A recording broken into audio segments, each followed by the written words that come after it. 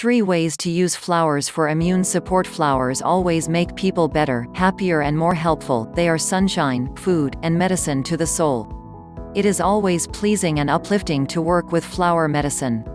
Their healing magic is evident in the way they lighten our energy just by looking at them. Flowers are not typical when we think of immune support, but there are some with powerful medicine to help the immune system. Some can be used as a healthy and tasty means of supporting the immune system through everyday eating. Other preparations such as tinctures can be used with more intention to give a boost to the immune system when traveling, working in a school, or to fight off illness. Infused honey, floral-infused beverages, and tinctures are a few easy ways to include flowers for immune support. These flowers can also be used to help many other conditions in addition to supporting the immune system. Flower-infused honey. Infused honey is a delicious way to boost immunity. Honey in itself is antibacterial and antiviral, making it a wonderful vehicle. To make flower-infused honey, I pick flowers early in the morning when they are freshest. I give them a gentle shake to remove any insects. To prevent moisture from getting into the honey, I do not wash the flowers. How to make flower-infused honey. Fill a sterilized jar with loosely packed fresh flowers. Drizzle honey, I prefer organic, raw honey, into the jar. Stir the honey to release air bubbles and so it settles into all the crevices between the flowers. All the flowers should be completely covered with honey. Cover the jar with a lid. Leave the jar in a cool, dark place to macerate.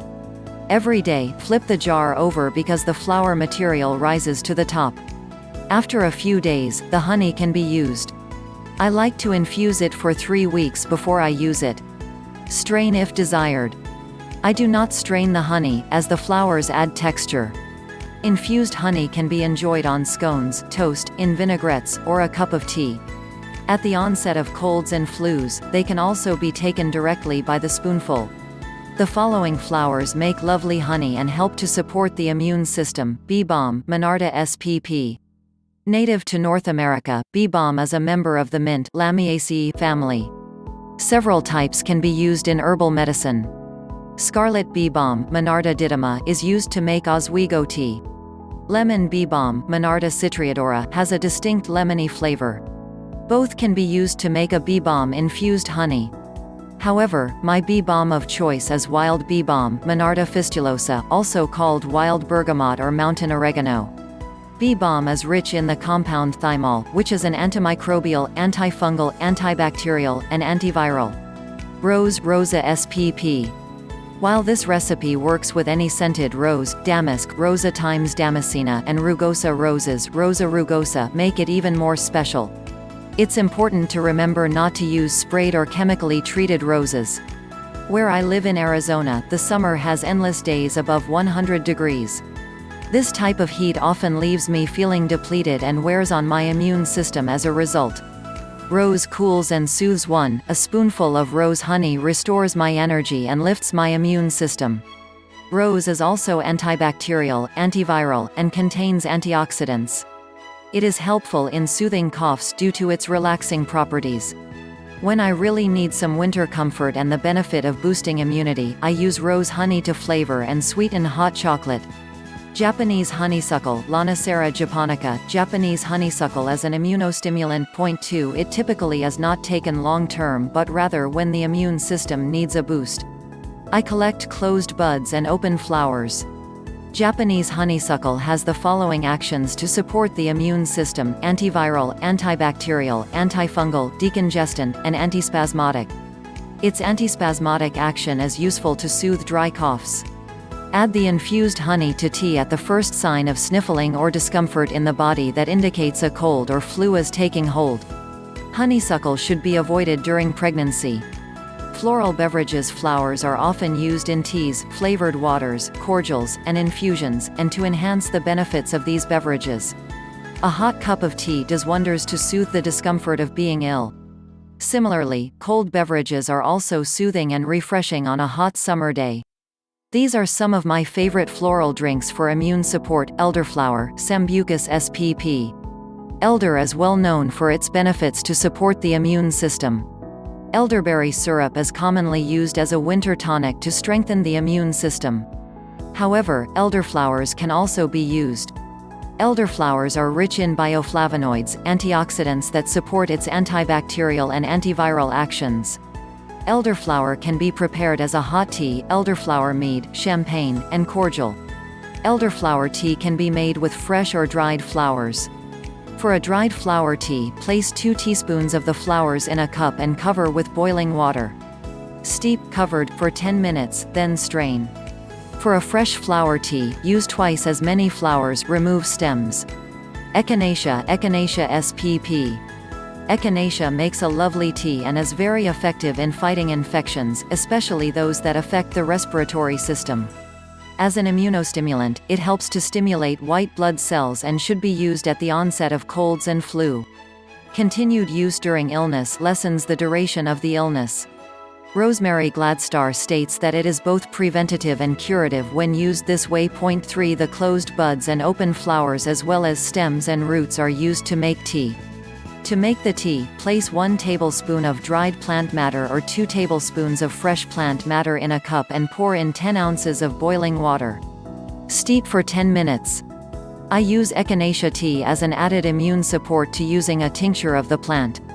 Use sustainably or homegrown echinacea, as it is on the United Plant Savers at Risk plants list.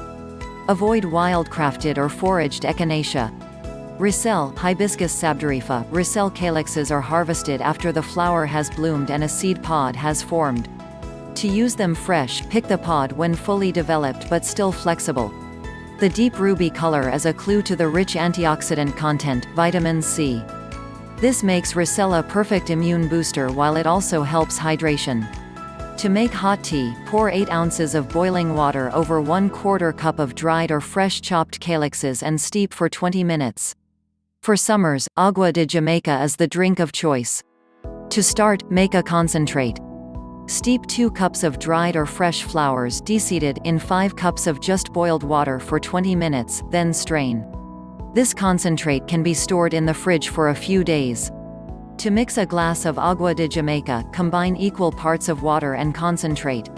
To mix all of the concentrate into a drink, add 5 more cups of chilled water. Sweeten as desired. I like using simple syrup. Enjoy as a drink, make ice cubes for lemonade, or even popsicles. Flower tinctures. The flowers I use for tincture medicine are what I consider my heavy lifters. Tinctures allow a more concentrated amount of herb to be taken into the body. They can also be taken more frequently if required. I use fresh plant material to make tinctures. My tinctures are simple. I fill a jar with the flowers and add enough 100 proof vodka to cover the plant material. I check the jar the next day, topping it off with more alcohol as the plant matter settles. The tincture is kept in a cool, dark place for 6 weeks, and then strained, bottled, and labeled. Dried flowers can also be used in much the same way. However, use slightly less dried material. Dried flowers will absorb more liquid and therefore more space will be needed in the jar to top off and cover the plant material. The following flowers can be used to make tinctures for immune support. Spilanthes, Acmella oleracea. I started working with spilanthes last year and I will always have this tincture on hand. It has unusual cone-shaped flowers, with a zingy taste that numbs the mouth when chewed on. This is strong immunostimulant medicine, stimulating the white blood cells to bring the body back into balance. I use this in combination with yarrow if I am definitely coming down with something. It is also good to take a week prior to flying and a few more days after to fight any possible viruses or bacteria. If I am using it an immunostimulant before a trip, I will use a smaller dose of 1 dropperful 2 times a day. When taking it to fight off an infection, I will use 2 droppersful 4 times a day, but will also use yarrow tincture. Yarrow, Achillea millefolium. 3 years ago, I made my first tincture using the flowers of yarrow. It was also the first time I had grown it or actually seen it. Yarrow's distinctive scent implies clean and fortifying to me. This also applies to its use for immune support. It is an excellent diaphoretic, causing the body to sweat and drawing out the toxins. In this way, yarrow speeds up recovery, but it also stimulates white blood cell production. When I use yarrow with spilanthes, I use it at the first signs of a cold or flu and take 1 to 2 droppersful about 4 times a day. Calendula officinalis. Calendula is considered an immune-modulating herb. It has a milder effect on the immune system than yarrow and spilanthes, but it has strong actions on the lymphatic system. By improving lymphatic function, it supports the immune system in a gentle way. It is a draining herb, particularly helpful with sore swollen glands. Calendula is also antimicrobial, antibacterial, and antifungal. If growing calendula for plant medicine, Ricina calendula has the highest resin content and will make the strongest medicine. The closed buds of calendula actually contain more resin than the open flowers. I use a combination of both in my herbal preparations.